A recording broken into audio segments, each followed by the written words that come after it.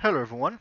This video and the next videos might sound a little bit different than the previous ones. I changed headset and the quality might change as well. So I hope it won't bother anyone and that the quality will come out great. So today's video I will show you um, how to secure your wallet. And how to secure your wallet is, well, actually you need to set a passphrase to lock it. And also you have to back up your wallet.dat file, which is your wallet file which contains your private keys and coins and stuff like that. So let's start with the passphrase. So here's the wallet. As you can see now, the fast sync has been done. There's 94.24%. I'm currently syncing. There's 16 connections. Well, I'm not stacking because, well, there's no coins. And yeah, so and then you go in settings, encrypt wallet, and then you enter a passphrase. You can enter whatever passphrase you want. I'm just gonna enter a sort of simple one for this tutorial. Alright, and then press yes. And then might freeze for a while. That just means that it's currently encrypting your wallet. And so yeah, there's encryption keys that is being encrypting the wallet file, so that whenever someone wants to get well, your private keys and stuff with through your wallet.dat file, they will have to use the same passphrase as you just entered to unlock the wallet and be able to spend your coins. So yeah, I'll be back when this is done. Alright, after a few minutes, if it doesn't close or anything, you can just right click here and then force quit.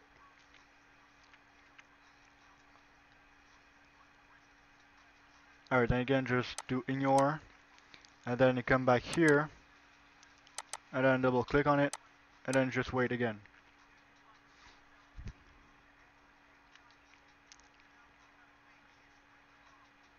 And then just wait for the wallet to open. Shouldn't take too long. Yeah, loading block index, it just scans the, well, loads the number of blocks you have on your blockchain folder right now in your Mac. Alright, so as you can see now, I have a lock right here, which means that, and it's currently closed, which means that the wallet is currently encrypted and it's locked. As it says here, wallet is encrypted and currently locked. So what you want to do right now when you have coins in it, you have to go in settings and then unlock, and then by default you should see for stacking only, which is what we want. And the reason why we want it is if you uncheck it and enter your passphrase, whoever that passes by your computer or whatever can then just go in, send coins, and then enter their own address and then send all the coins to themselves. And when you open it for stacking only, well, then if someone passes by and enter their own address and tries to send their address and send all your OKcash to their own address, well, then they'll need to enter your passphrase to be able to send them. So yeah, um, so let's unlock the wallet for stacking only. God damn it! All right, so enter passphrase. And then as you can see here, it's unlocked. So it says wallet is encrypted and currently unlocked. And it doesn't say, but it's currently unlocked only for stacking. Alright, so that is how you, well, encrypt your wallet and unlock it to be able to stake, but not being able to send coins. Alright, so that's it for the encryption. One other thing you need to do is actually back up your wallet. So what you want to do is Well, there's many ways to do it. I'm just gonna do it in terminal because it's a bit easier for me to do it, but it's the same path as you would do it on in the GUI. So you just do on cd, and then you go on in library, and then application support, and then in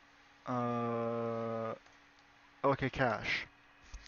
Alright, and then in here you can see right here wallet.dat file. Alright, so then what you want to do is cp wallet.dat, and then it's if I remember well, it's users, yeah, users, your username, and then you can just do desktop and then enter, and as you can see here, the file appears right here. And now you have, and then you have, oh, and then you have your wallet file here and one here. So if by mistake you delete your wallet.dat file or lose it or want to change computer or whatever, um, you can still use this file to recover your address and stuff. Alright, so fatal error, okay, couldn't open the wallet.dat file, it's normal, I deleted it. Alright, come back here, reopen. Alright, and first of all, I don't recommend you to delete the wallet.dat file just for fun, just to practice or whatnot. I mean, don't do it. I do it because, well, I mean, I've done it a million times, and well, yeah, there's no OKcash in it, so even if there's a messed up somewhere, I mean, it doesn't matter. Alright, so as you can see here, I don't know if you noticed, but the address changed. If you didn't notice the address previously, I would suggest you to go back a little bit and check the address to see that it did change. And also, as you can see here, there's no lock. So you still have to lock the new wallet. So yeah, so I just made a new wallet.dat file. So when you want to actually uh, reuse that file, what you want to do is, well, first of all, close the wallet, so quit, and then go back to your desktop, desktop, and actually I'm not gonna do cd, I'm just gonna do cp. Alright, so cp is for copy, by the way. So cp wallet.dat, and then to users, your username, and then library, and then application support, and then OKcash, and then you just press enter. So then it copies, this file here, and inside of OKcash the OKcash folder.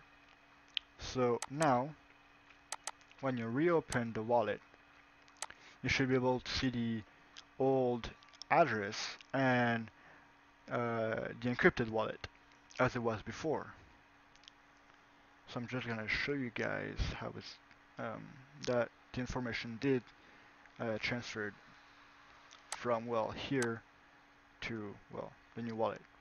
Alright, so as you can see here, the lock is where it was, and then that's the old address we had earlier. And if you want to unlock the wallet, it's the same passphrase you entered before. And as you can see here, it says current wallet is encrypted and currently unlocked, and stacking only. So this is how you back up your wallet and how you encrypt your wallet as well. Also, what you want to do once you have this is store it on a USB stick.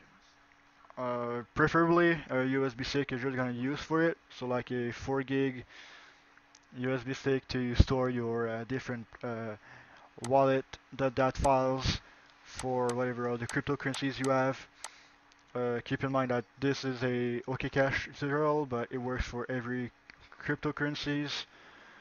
Um, and yeah, just make different folders, or you can actually just change. Like, let's say you want to make sure this is the OKcash wallet. You can just make wallet and then OKcash, and then you store it. And then once you want to store it back inside of it, you can just do rename again, and then you erase your key cache and rename it wallet at that. So that's it for this tutorial. I hope it gave you all the information needed, and I'll see you in the next video.